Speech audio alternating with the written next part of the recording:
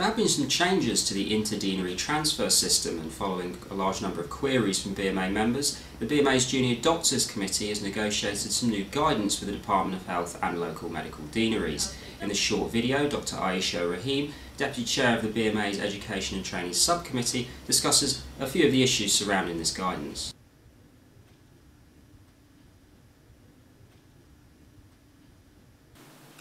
In terms of when to apply and how long this process actually takes, what we've decided to do, or the review has decided to do, is to create two transfer windows. And that essentially means that the panel that decide whether people are eligible to have these interdeanery transfers, they will take place twice a year, and we're going to pilot this for 1 year. So for 2009, the panel will convene in May of 2009 and November 2009. So that means in the months preceding those two windows, you can send in your application, the panel will consider it twice a year, and then a decision will be given quickly.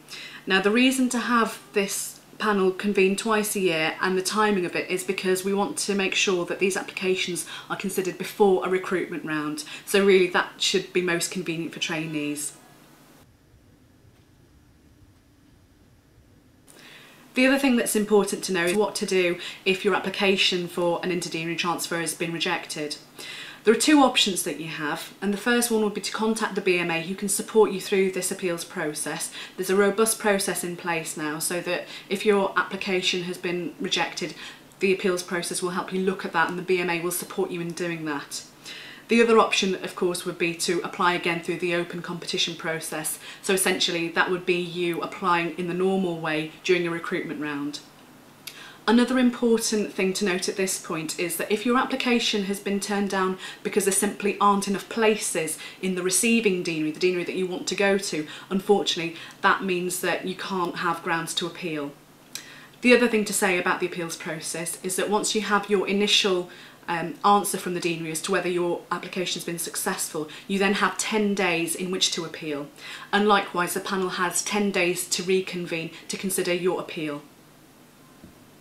If you have further questions that you'd like to ask about interdeanery transfers that haven't been answered by this video clip, there is more detailed information available on the BMA website. Also, you can contact Ask BMA by phone or by email if you have specific questions that you'd like answering. Also, just generally, if you have further questions regarding the Junior Doctors contract, the Junior Doctors Handbook is quite thorough and detailed, and that can give you more information as well. The other thing to say is also that this interdeanery transfer scheme doesn't apply in Northern Ireland. At the moment, it just applies in England, Scotland and Wales.